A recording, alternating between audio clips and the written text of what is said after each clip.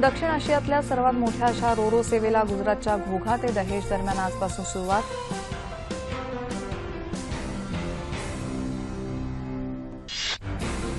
Ro-Ro सेवेमुळे 307 किलोमीटरचं अंतर केवळ 31 किलोमीटरमध्ये पार करणं शक्य।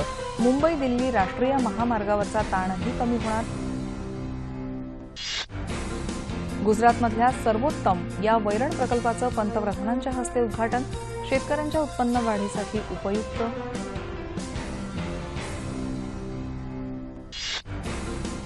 बारा महत्त्वाच्या बंदरांचं आधुनिकीकरण आणि नवीन बंदरांचा विकास यासाठीच्या 142 विकास प्रकल्पांचा आराखडा तयार।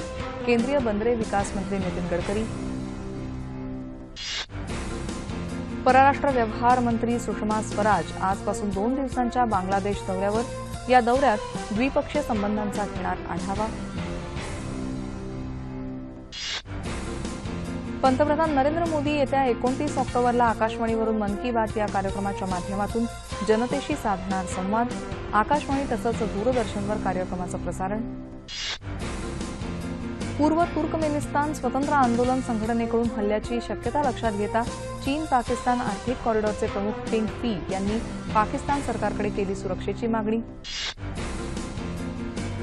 जम्मू काश्मीरमध्ये कुपवाडा जिल्ह्यात आज सुरक्षा दल आणि दहशतवादी यांच्यात झालेल्या चकमकीत एक दहशतवादी ठार झाल्याचं वृत्त।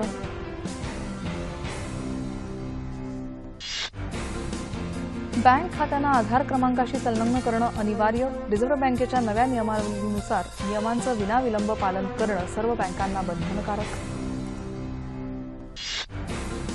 लखनौ आग्रा महामार्गावर 24 ऑक्टोबरला भारतीय वायुदलाची 20 लढाऊ विमानं उतरणार तसंच उड्डाणं करणार।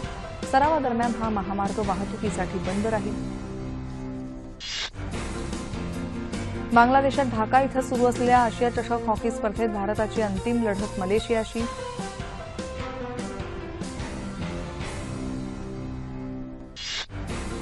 17 वर्षांखालील फिफा फुटबॉल स्पर्धेत उपांत्यपूर्व फेरीच्या सामन्यात घानाचा पराभव करत माली उपांत्य फेरीत दाखल।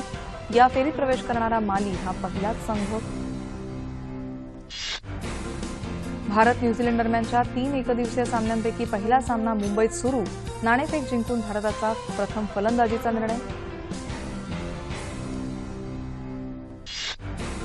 डेन्मार्क खुल्या बॅडमिंटन स्पर्धेच्या अंतिम फेरीत भारताच्या के श्रीकांतची धडक। अंतिम फेरीत त्याचा सामना कोरियन बॅडमिंटनपटूशी होणार।